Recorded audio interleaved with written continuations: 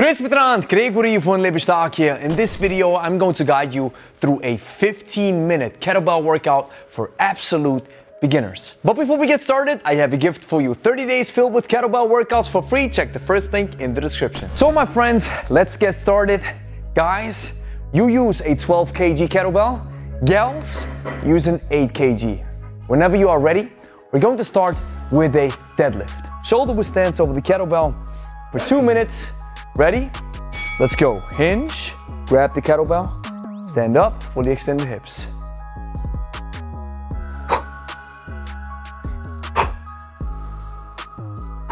Listen to my breathing pattern.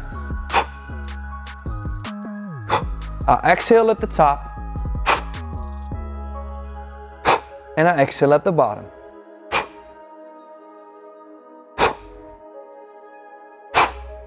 As you push your hips back, think about you have an imaginary wall behind you and you want to touch that wall with your hips and keep that spine straight.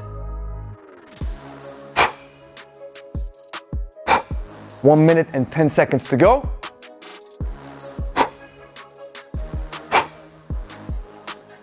One more. And drop the weight. Now we walk around a little bit. Maybe you feel some tension in your lower back already. Take it easy, step by step. Breathe. Shake it off, and we start again. 2, 1, let's go. Make sure that the kettlebell drops right between your legs. Think about dropping the kettlebell alongside your legs, not in front of you. They want to be right alongside the middle of your feet when I look down. Don't forget the breathing.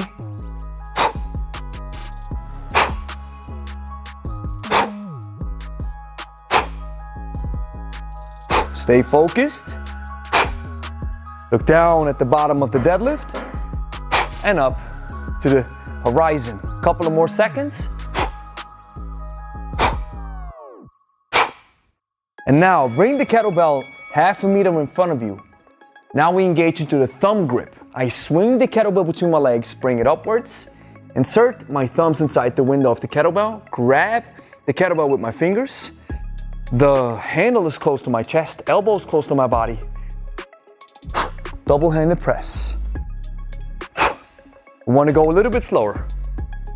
This exercise is a little bit harder than the deadlift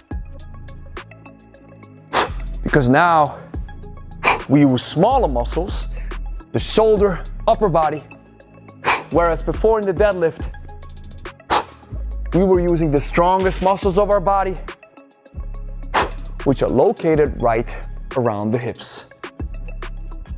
Listen to the breathing pattern. I breathe out at the top, and I exhale at the bottom.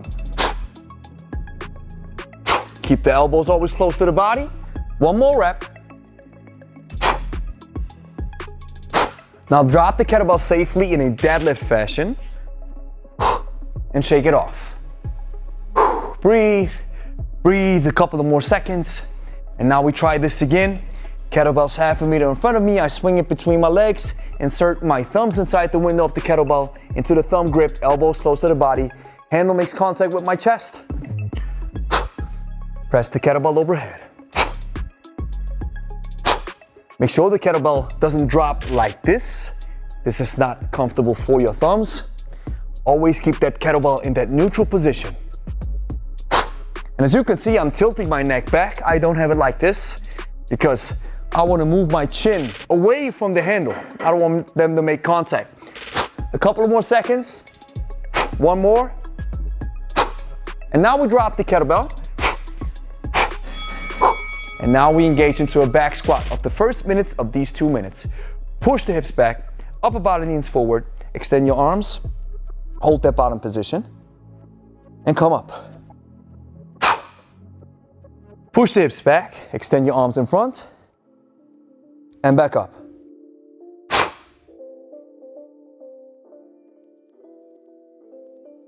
What I like to do is inhale as I go down to the bottom, and exhale when I reach the top position.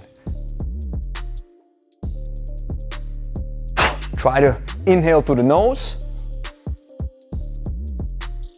Exhale through the mouth. Push the hips as far back as you can. Push the knees out so we can get as much leg mass to work. And now we want to make it a little bit harder. Shake it off. Now we engage into a goblet squat. Now things change a little bit. Grab the kettlebell. Grab it by the belt itself so that the handle points towards the floor. Chest close to your body. Same position, but now I don't push the hips back too far. I push the knees out.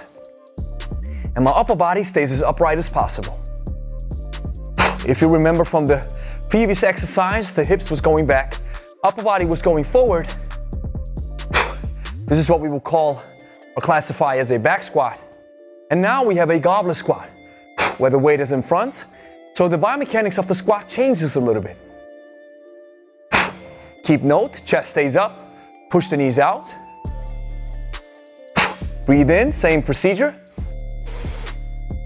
Up. Couple more seconds. And drop the kettlebell. Grab it by the handle, back down. Boom. Now shake it off. Walk around a little bit. We have 1 minute of rest. Hydrate if you need to.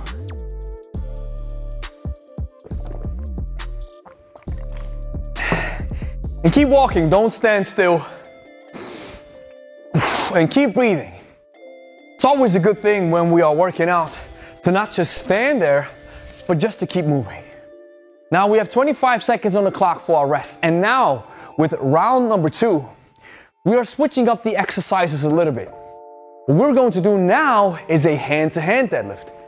Remember in the first round we were using both hands, now we do hand-to-hand. Shoulder width stance over the kettlebell, hinging, back stays straight, one hand. Ready?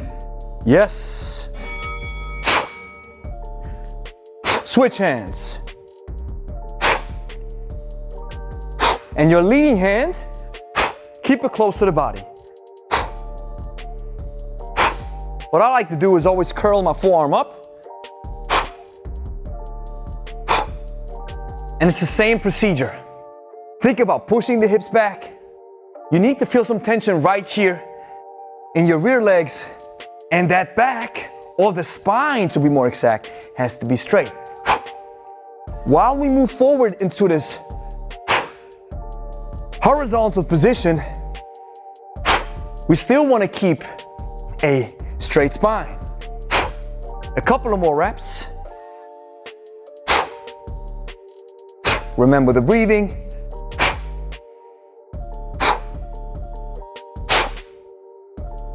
Last one. Now relax a little bit. Walk around. Again, if you feel it in your lower back, this is normal. We always feel it in the weakest link of the chain. Now let's get back to it. If you feel your back has taken too much of the heat right now, then relax. And if you're ready, let's go.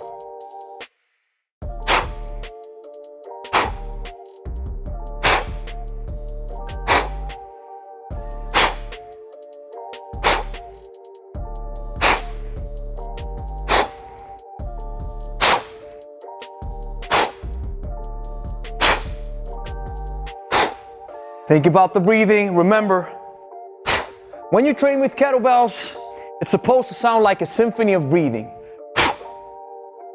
And we have 10 seconds to go.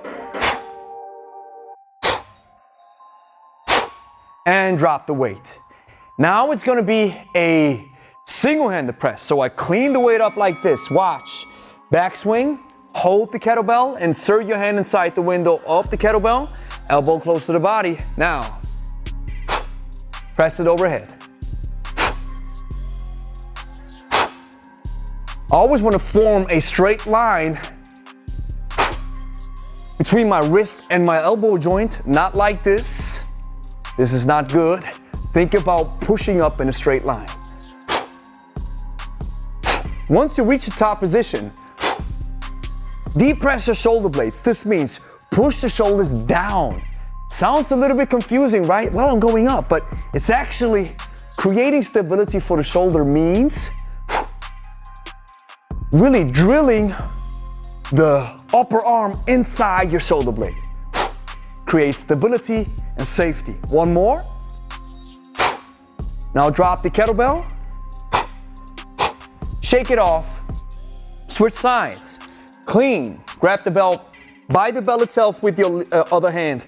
Elbow close to the body. Let's go. Your free hand can just rest right up here. Think about that straight line. And now you're feeling the effects of unilateral training where one side has to work and the other side has to be quiet. And if you feel that, hey coach, my left side is way better, or vice versa, way worse than the other side, this is normal.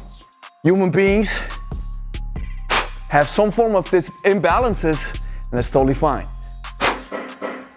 You want to work both sides to the max. One more, and now drop the kettlebell.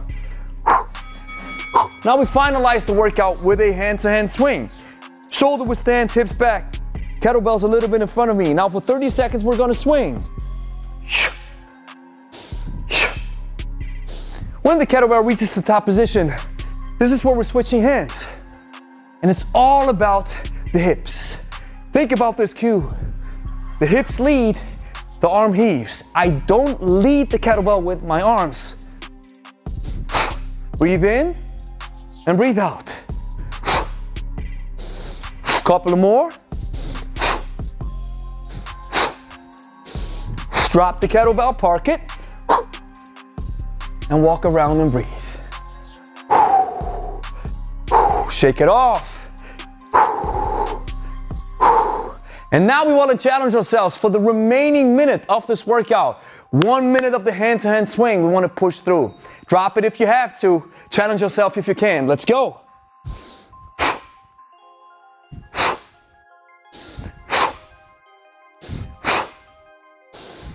You maybe can hear this. I inhale through the nose as the kettlebell lands between my legs. I exhale through the mouth. Once I reach the top position.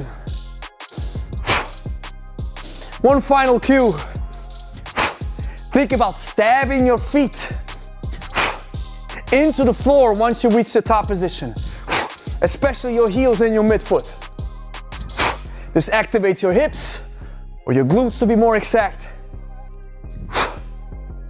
15 seconds on the clock.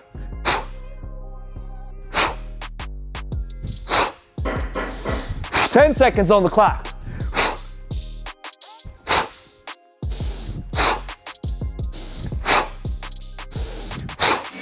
Park the kettlebell, the pedal kill. Awesome, you did it. Now, as a cool down, we walk around a little bit, we shake it off.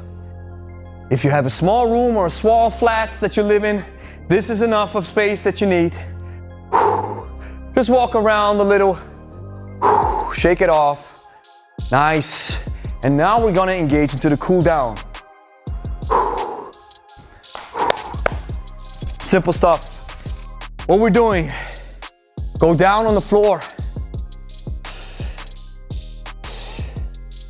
And as you lay on the floor, you wanna touch the floor with your toes. Hands are at chest level, close to your body. And now, if you have enough strength, raise your full body off the floor, but not too much. And now extend your arms and look towards the ceiling.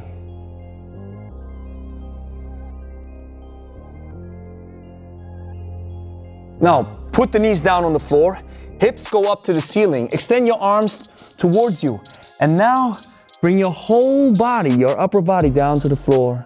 And as you reach the bottom position, you can place your head on your left or your right cheek to increase the stretch. We do this again. Up Now knees down, hips up. Extend both of your arms, chest down. Last cool down move. Sit on your hips, on your butt. Bring both of your feet together. Now hold your feet. Now we don't have to pull. We only want gravity to set in, so this is enough. Lean forward. And now we do the other side. Extend both of your legs at your sides. Heels make contact with the floor. Both of your hands make contact with the floor behind you. Now lift your whole body off the floor. Push the chest up and let your head hang. You should feel some tension in your arms, chest, and neck. 3, 2, 1, and you got it. Dismissed. Here's the next thing that you have to do. Like the video, consider subscribing, share with a friend, and then consider becoming a Lebe stock member if you made it this far. You can get started for only $1. And listen, most people struggle with consistency and accountability. That's what we're giving you with exclusive content, exclusive challenges, live workouts between you and me where I can teach you how to do stuff, where I program workouts exclusively for you. That's the good stuff. So get started right now, click the link, and I'll see you on the other side of the program.